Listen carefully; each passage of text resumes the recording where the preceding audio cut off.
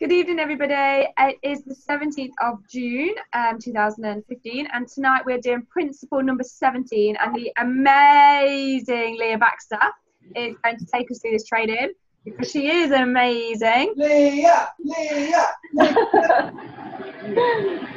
So I'll hand it over to you, Leah. Thank you. Right, let me just set up screen share. Leah! Ian. Yeah. Right, can you see that? Yeah. Okay, so Jack Canfield's Success Principles, Principle 17, and it's ask. So you've got to ask. Asking is, in my opinion, the world's most powerful and neglected secret to success and happiness. So, I've said before that I don't find it easy to ask for things. It's not really in my nature. I'm sort of quite stubborn and quite proud like that. And I think in my subconscious, I feel like it infers a weakness and an insecurity. In actual fact, that's not correct, but that is just the way my mind thinks of things if I am to ask for help. So it's actually quite a vital skill to develop, and if other people feel like that, then it's definitely something that we need to work on. So you may be holding yourself back by not asking for the information, assistance, support, money, and time that you need to fulfill your vision and make your dreams come true. So it's really, really key that you develop the skill and the confidence to ask for what you need. So why are we afraid to ask? As I just said, I'm afraid because I think it makes me look needy and it makes me look foolish. And I think that's probably quite common amongst other people as well. So we're afraid of experienced rejection. So if we're asking somebody for something, we're afraid that they're going to tell us no and that we're going to be humiliated. But in actual fact, all we're doing is rejecting ourselves. So we kind of take back that control. We reject ourselves before we give anybody else the opportunity to reject us. Kind of a defense mechanism, I suppose.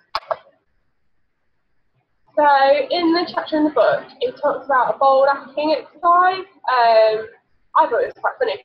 They're in a group of people and they ask, some of the men ask women if they found them attractive. And in actual fact, the women said yes. But I know for me, like this is not something that I would do. Like I'd be really far too scared, like too shy, too embarrassed. I'd definitely do anything like that.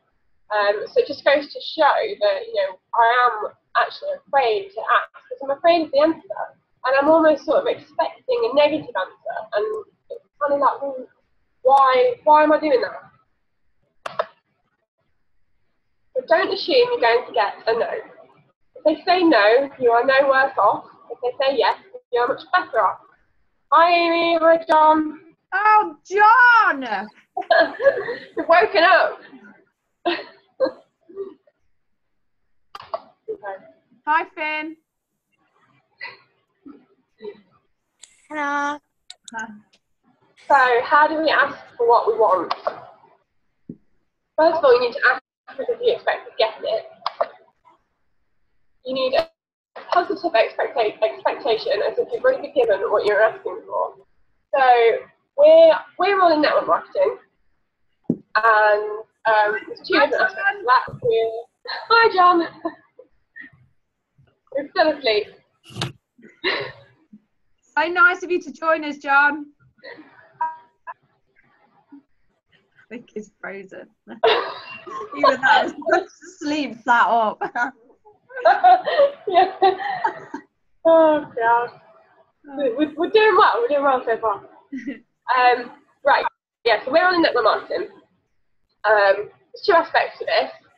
One is the movement of products. So we might have clients and third clients, and the other side is sponsoring new business builders. And it can be quite daunting to ask people if they want to join your business. So I know for me, the first two people that I sponsored, I went in there with a positive expectation. I sort of psyched myself up and I fully expected these two people to join my business. Because I went in there with that attitude, and it's almost as if I didn't give them a choice. Obviously I did, it was their choice, I didn't force anybody into anything. But if you kind of have this positive attitude, it shows up. And so because you're sort of expecting something about,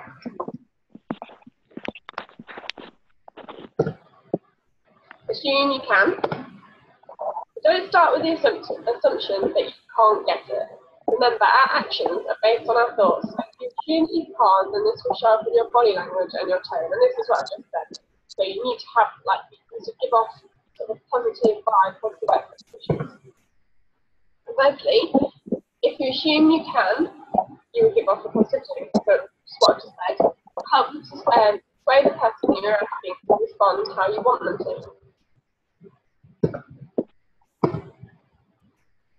You need to ask somebody who can give it to you. So you need to make sure that you're approaching the right person. You need to qualify the person. So you need to kind of assess in your own mind whether that person can deliver what you're asking for. It's no good going to a restaurant, let's say, and say you would like a discount from your bill. No good asking the cleaner if you can have a discount, because the cleaner can't say yes or no. They might say yes, but it's not going to get you anywhere.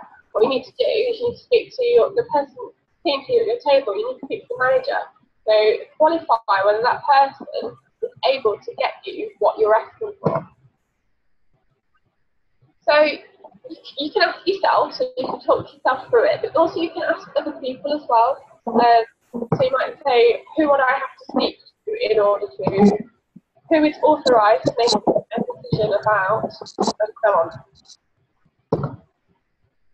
Be clear and specific. So, again, in the book, he asked people in an audience, a seminar that he's giving, who wants more money? And various people say, yeah, I want more money, let's get my hands on it. And so he goes over and he gives them $1. And then he says, well, do you still want more money? And they're kind of sat there like, well, yeah. So he gives them another $1. And he's like, well, this could go on all night. It's no good saying, I want more money. What you need to say is how much more money you want. So you need to be specific. And this leads us into goal setting. So we've already looked at goal setting in some of our other chapters. Vague requests produce vague results. So you need to be really specific about what you want. And again, so if you're asking somebody for something, then you need to be specific what you're asking them for in order to help them help you. So don't say, I want a raise. But do say, I want a raise of £500 a month. Don't say, I want to sponsor more business builders. Do say, I want to learn how to sponsor 4 more serious business builders into my team this month. So just examples. Leah, that's really good, that what you just said about I want to learn how to sponsor more business builders. I just wanted to highlight that. That is light bulb moment. That's really good. Ask repeatedly. One of the most important principles of success is persistence. And again, we've covered this already. You need to not give up. You need to keep asking and asking and asking.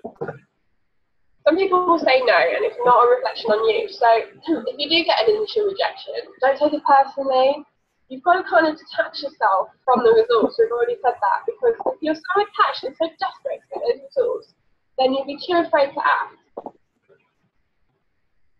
But get used to the idea that there will be rejection, but the key is to not give up. When someone says no, keep on asking again and again, because on a different day, when you've proven your commitment, when circumstances have changed, when the person trusts you more or is in a better mood, you might just say yes.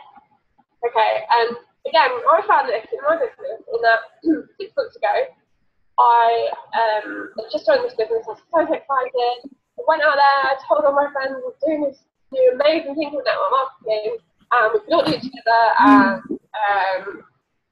you know, it'll be really successful, it'll be amazing, and I just basically just vomited on like everybody does, all over them. And of course, inevitably, a lot of them said they didn't want to do this with me. They thought it was a bit crazy, but they were supportive. They said, yeah, you go for it, but it's not something for me. But what I did is I went back again and I asked again, and they still said no, but I could just started to think about it a little bit. And so I've asked for Pizza Day, and then the fourth time, one of my good friends, I've asked, and now she's actually changed her mind 6 months later. She said yes, but she needs to wait a little while. She needs to wait a few months, and that's absolutely fine. If I can wait 6 months, I can wait another 2. But the key is to not give up. So I need to then go back to her repeatedly still, and you know, just sort of give her the information that she needs, give her the reassurance, and answer any questions that she's got. But the key is just to not give up and keep going back to these people. So, again, in the chapter, there's some statistics about how many times you need to ask somebody in order to achieve your goal. So, in terms of salespeople, 44% quit trying after the first call, 24% quit after the second call, 14% quit after the third call, and 12% quit after the fourth call. So if you add all of that up, 94% of people quit after the fourth call, but 60% of all sales are made after the fourth call. So 94% of people are ruling them out of 60% of the business, which is crazy. You know, if all it took was to ask one more time, you know, or a couple more times, it can make a massive, massive difference. So just don't give up. You have to have tenacity, like Danny always talks about tenacity. You've just got to keep going, you've got to be energetic, you've got to be positive, just, you know, give people time, but just don't give up on them. So I'm actually going to do this. I decided that I will be going back to a lot of the people that I've spoken to, they've reached once or twice, and they've just kind of either ignored me or given me an outright no. Because again, people, if you ask them once or twice, they might be watching, they might want to see if you're actually committed to this business. You know, we're all committed to what we're doing, but they might think that this is just a phase or a bit of a fad and that we're going to give up after a few months. But we need to show them that we're not going to do that, and we will be there to support them. And that might mean actually they turn around and think, actually, yeah, I could do this.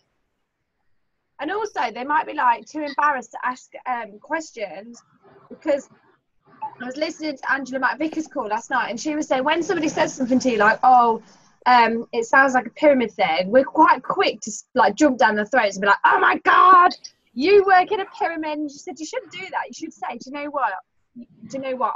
I thought that as well. Or if you didn't, you could say, my friend thought that as well. And I completely understand. And the first thing you have to do is validate why they feel that way. Like, we shouldn't attack people for feeling the way they do. We need to validate why they feel that way. Say, I completely understand why you would think that. I thought it as well. However, what I've found is this, and I think some people,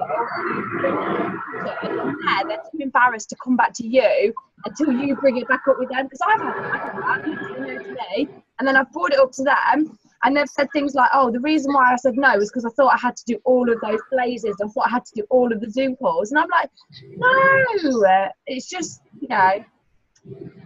Exactly, yeah. And like you just said, they might be afraid to ask. So we're talking about asking, so we're afraid to ask them. They might be afraid to ask us questions. So you've got to, like you say, take that into account. It goes both ways.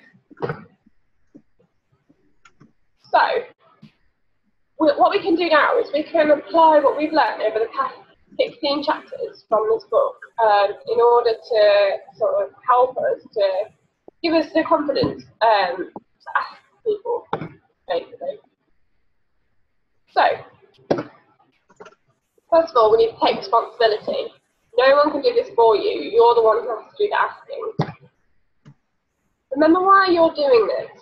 You know, we all encourage new people in the business that, you know, you need to get your why down on paper. At least be starting to think about it, because your why is going to be your power, your rocket fuel that is going to keep you going and give you that push that you need. And also that will give you the courage to ask people to go out there and just ask them if they want to, if they want to join your business. Think about what you want, okay? So what is it that you want to get out of this? And that will help you to sort of think about what you want to ask, who you want to ask, and why you're doing it. How's your belief? So, sorry, train keep going past. How's your belief? So I would always encourage people to, this is a continual sort of development process. You need to keep reevaluating your own skills, your own beliefs. If your belief is sort of not up here where it should be, then as you're asking people to take a look, they're gonna see that and they're gonna respond appropriately. So you need to believe in this 100% to know how good this is, and then that will come across when you're asking people to have a look, and they will see your enthusiasm. So it's a constant thing. You've got to keep working on your belief. Operate as if everyone you are asking is part of a plot to get you what you want. So again, it's about your frame of mind. So you need to again distance yourself. So if people are going to give you a no, then treat that as a learning experience. So you can go back and think, well, what did I say? How did I ask them? What was my body language like? What was my verbiage? They're there to help you to improve. And then if you also ask them, like I said before, and expect to get a yes, then that will help them to respond in the way that you want. Again, goals are so important. We talk about this all the time. It comes up practically every week. But you need to have your goals written down. You need to have them with you. Carry them around with you. Have it in your purse, in your handbag, whatever. But you need to know what it is you want to achieve. So part of my goals each month is who I'm going to ask, how many people I'm going to ask, when I'm going to ask them by. So you need these SMART goals, something specific, measurable, attainable, something. But make sure you've got your goals written down. Chunk it down. This is one of the ones that I did. So it might seem a bit daunting. You might think, oh, I want to ask 30 people this month. That sounds, how am I going to do it? I can't even bring myself to ask one. But just chunk it down. Maybe do one person a day and then build it up. Maybe you can do 2 people a day or 3 people a day. So follow those who've been there before you. Ask them what they did. So Danny is a perfect example of this. I know that when she first started this business, she followed Zoe around like she was her shadow. She just went everywhere with her. She asked her loads and loads of questions. And even now, Danny, you're so good at asking questions. At the end of a Zoom call, if we've got like a guest speaker on something, and they always say, have you got any questions? And my mind just goes blank. I'm always like, here's a big of a question. I can't think of anything because I don't know. My mind just goes blank and I panic. But you're so good at this. So it's definitely a skill that we all need to learn. Is that a skill or is that just being really nosy? I don't know. I think it's the ability to have like a clear frame of mind though. And to think of questions as you're going along. And to remember them. So I might think of something, but then if I don't write it down, I've forgotten by the time that they're taking questions. So ask these people that have been there and they've done that, because we've got a whole wealth of information and everybody wants to help everyone. Everyone is trying to drag everybody up with them to the top of this business. So make use of that. One of the best questions as well to ask people if they're doing something that you want to do, or they are somewhere where you want to be, or they've done something that you want to do, is just say, how did you do it? How did you do it? Tell me how you did it. That's it. And that people will say, well, I'm not really quite sure, but these are the things I did. Yeah. I'm going to ask you at the end, what did you do? So, asking can be uncomfortable. we always talk about our comfort zone and how we need to get out of our comfort zone. And it's absolutely key to personal development, you know, like we're all scared of something. There's always something that we don't want to do. But I talked before about eating that frog, you know, if there's that one thing, that one job that you really don't want to do, that is what you need to do first, okay? So get out of your comfort zone and get on with it. Eat that frog. Eat that frog. Don't forget to visualise. So this will help you to automatically know what, who, and when to ask, okay? So just, again, we're drawing on all of these skills that we've worked on so far. Visualise what it is you want, and that will give you that drive to just go out there and ask these people. Act as if. So assume that what you are asking for has already come about, and we've already sort of gone over that. Take action. This is, again, like we talked about goals, it's so important. This is so important. This is fundamental. We can work on all these skills, we can read all these books, we can listen to all these audios, and we can be so sort of pumped and like, right, I'm going to do this. But unless you actually do something about it, nothing is going to happen. So take action. So ask these people now. Not right now, you know, down the call, but then as soon as you get off, ask them. Just lean into it. So just go for it, okay? You'll learn along the way. Yes, you'll make mistakes. Yes, you'll get rejection. You'll get no's. But you learn from it. Feel the fear. Do it anyway. So I don't get it. Like, I don't know why we're so afraid to ask. But we are. I am. I know I am. And it is such a daunting thing, but it doesn't make any sense. So just do it. Be willing to face rejection. Again, we've talked about that. Be persistent. And that is practically everything in the book that we've gone through so far, summarised and talked about. 10 sentences. So yeah, just a good recap. This week, a lot of us have listened to the 30 Ask programme by MVP Sarah Danville, and it's so good. It's really, really good. Like, I know there are a lot of SoundClouds and a lot of YouTube videos and Zooms and what have you going around, but I think sometimes we just need to draw attention to some of the really, really key ones. This one is brilliant because she gives so much information about practical stuff that you can actually go and do. She basically hands you it on a plate, she spoon feeds you, she tells you exactly what you need to do and explains how, by asking 30 people in 30 days, she gives you some amazing scripts that you can learn and recant, and it's a simple formula to sponsor 1 to 4 new consultants into your business in 30 days. She gives you everything you need in about 20 minutes. It's just an essential listen. I really, really recommend this one. And again, looking at asking, she really recommends that if you, say, have a one-to-one with somebody, ask your prospects all about them. So make them feel special, be interested in them, okay? And that will help them to be responsive and open with you. Another good thing about that call is she's saying that we're in the sorting business. We're not in the convincing business. We're not trying to convince people to do this business. We can't do it for people. We're sorting out whether this is a fit for them, because this is not a fit for everybody. So how do we know this is a fit for them unless we get to know them? So if they say something like, oh, I'm on maternity leave and I don't really want to go back to work after it ends, then you can say, well, I've got something that might be great for you. But if they said something like, I'm doing this job, it's absolutely amazing, I love it, I get to travel, I get to have time freedom, I've got time leverage, I absolutely love it, then this job probably isn't going to be great for them. So it's working out by asking them questions whether this actually is a fit for them or not. You're just a sponge here, aren't you? You just take everything in, it just goes in and then you just like... It is a really good SoundCloud, you're right, it's a really good one.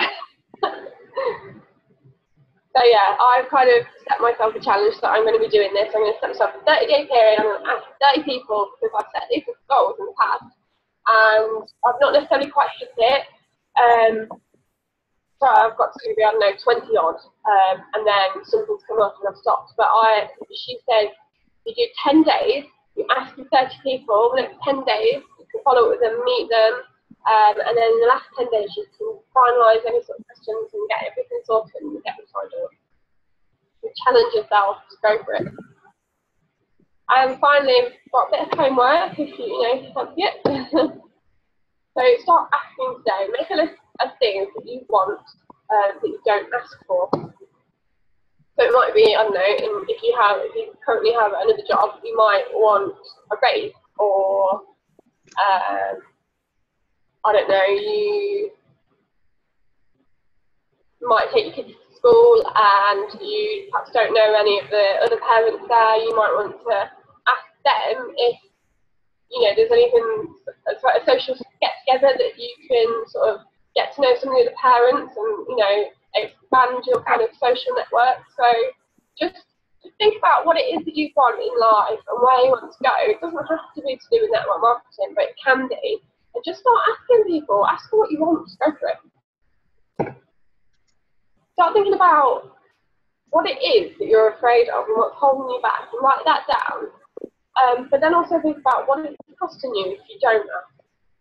Okay? And what would be the benefit if you were to ask? So again, if you don't know any of the other kids' parents at school, you might feel like, well, you might not know many people in that area. It might be restricting your child, in terms of social outside of school activities.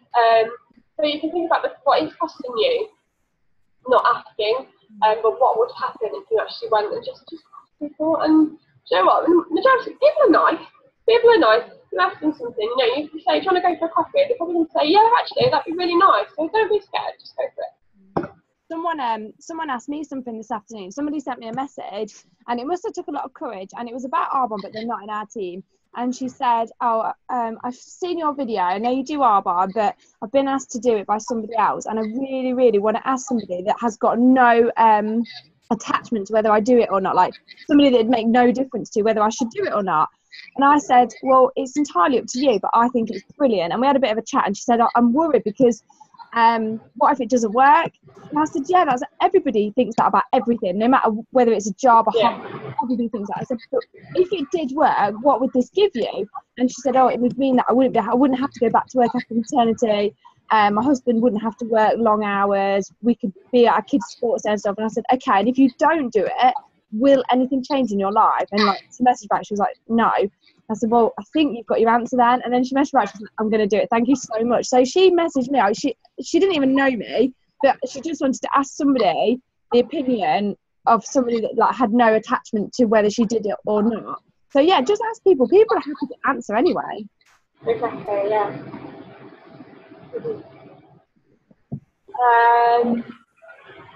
Yeah, and finally, this just links back to Principle 3. So that chapter was about figuring out what it is that we want. So if you go back to what you wrote down for that one, or if you didn't join us on the call for that one, then go back to Principle 3 and start there, and that will help you with it. And that's it. So I'll hand back to Zoe Allen / Danny. Can John talk or not? I don't know, is he there? He's on mute. I don't know whether I can or not. I could just about hear you. My net's really not going very well, so kept cutting out. Can you hear me? Yeah, I can now. Yeah. You sound drunk. Hello? No. Yeah, we can just about hear you, John.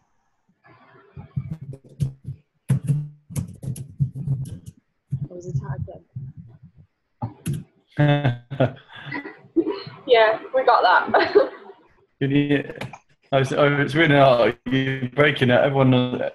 Everyone's frozen. I've got lots of frozen people on my screen. Yeah, I don't know what's going on. I've got my phone is out in the garden at the moment trying to get internet. When are you getting internet? Yeah. For those watching this call on the record. Oh, thank you so much, guys, for continuing on without me. Oh, so embarrassing. I can't believe it. Yeah, I was going to say, for those watching the recording, John fell asleep. And I couldn't. Oh, I must have caught about half of that. So get that recording on, Danny. Get it uploaded. Leah, you've done amazing. It was. I don't know. I cancelled the order because they were taking too long, and there's the guy. What's that?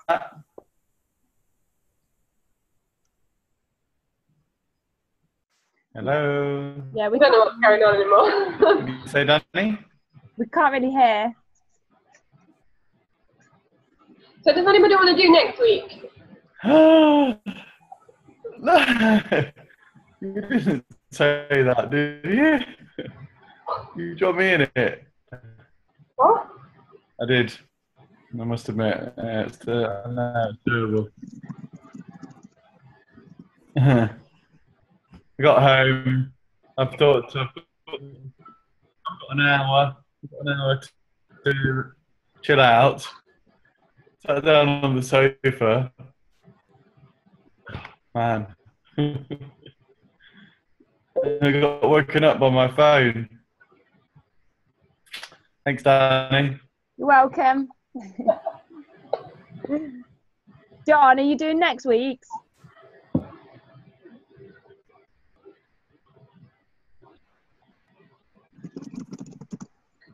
Amy, do you want to do next week's? Rejection. Oh, location. Oh no, rejection. Amy James, is that a yes? Danny, I didn't see that. Amy. It's easy, honest.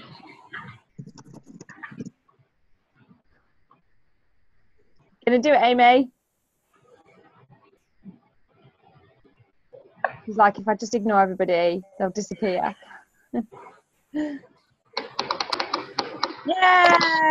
Amy's doing next week. Brilliant. Right, thank you so much for that, Leah. I'll load this to YouTube so John can actually watch it. Yeah. Really well. I've got some questions to do, John. See you all next week. All right, thanks, Danny. Bye.